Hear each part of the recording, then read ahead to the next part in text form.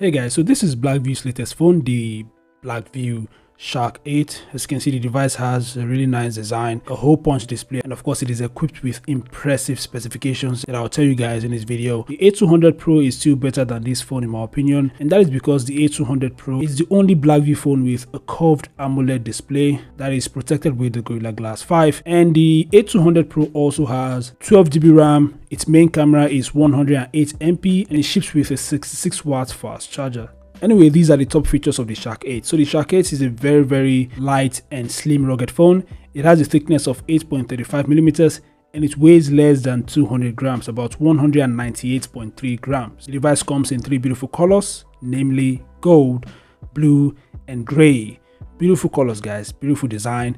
As you can see at the back, the device has a round shaped camera module that contains two cameras and a flash. The Shark 8 has a 6.78 inch Full HD plus 120Hz display. The display doesn't have any kind of protection. It is powered by the Helio G99. It has 8GB RAM and 128GB internal storage. The storage type is UFS 2.2 and of course the RAM can be virtually expanded. The storage could also be expanded up to 1TB via SD. In the camera department, the device has a 64MP primary sensor and an unidentified auxiliary camera. The front-facing camera is 13MP.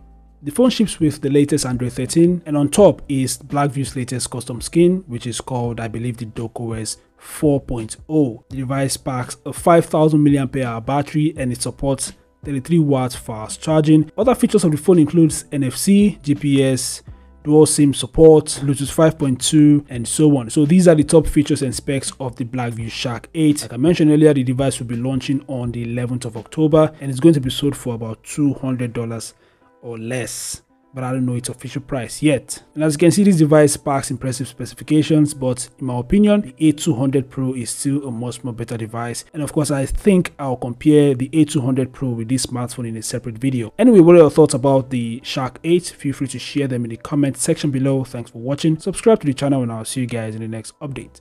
Peace out.